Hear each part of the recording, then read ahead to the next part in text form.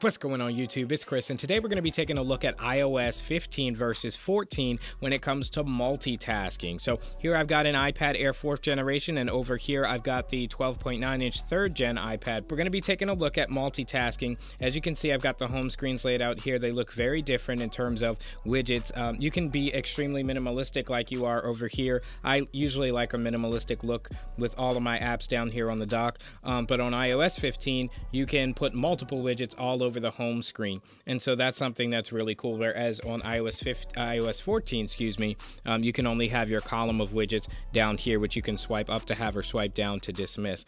Okay, so taking a quick look at multitasking and how it is right now, you can do the same things in iOS 14 or iPadOS 14 as you can in iPadOS 15, and you can even do them in the exact same way in the newer software as you could in the older software. For instance, I have Pixelmator open right here. Say I want to open a second app, we can pull up the dock. Say we want to open LumaFusion, you can drag that into a split screen view just as you can in iPadOS 14. And here we have the two instances, two different applications running at the same time. If we want a third application open, we can do the flyover card. Say we want to do maps. For some reason, we want to know where we're at while we're editing. So we go ahead and we pull open maps, and now we have that in the slide over card. And of course, you can reposition these windows just as before. But what has changed, typically I like to have, once again, my applications that I use when I'm multitasking all here in the dock, including some folders where I have multiple applications, just to make sure everything I could possibly need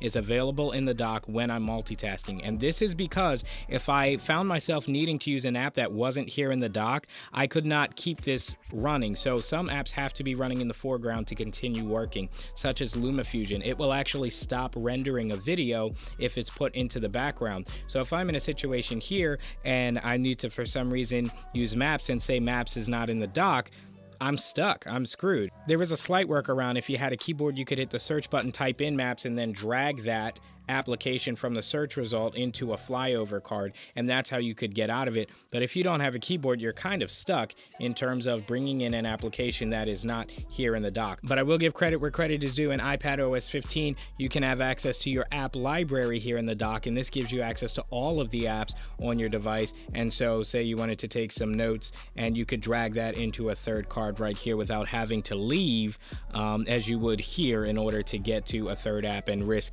you know, having one of your apps shut down here. But other than that, literally, they've just repackaged the same thing. So here you have a full screen app, a split screen app, and a flyover card. So you can turn any instance of an app into one of these three. But you could do the same thing here. It was just in a different way. You could use flyover cards with this, and you could turn this into split screen, or by sliding all the way, you could turn it into full screen, much the same way. So what I felt that people really wanted, especially on something like the 12.9-inch iPad Pro, is four-way split screen, where you could have four different applications running at the same time, especially on the variants of the iPad Pro that have 16 gigabytes of RAM. It's more than capable of doing that, but iPadOS 15 just doesn't allow it as of right now. So that's why I would say that multitasking in iOS 15 has not been revamped, it's just been repackaged. You can't actually do anything new in the multitasking here that you could not do before in iOS 14. Also, guys, let me know in the comments if you'd be interested in seeing these two iPads go head to head, as they are similar in price. And if you're not looking to pay a premium for the M1 iPad Pro and you're looking for something that's still relatively powerful, these actually match up really well. So let me know if you'd like to see a comparison between these two devices by leaving a like and also a comment down in the description below. But yeah, guys, I just wanted to give you a quick look at iOS 14 versus 15 in terms of multitasking. Really seeing that not much has changed here. It's just been repackaged. With that being said, guys, you know what to do. Hit the like button, subscribe, click the bell so you don't miss as we cover your favorite tech and video games. I'm Chris Grant Jr. It's the Grant and Geek Show.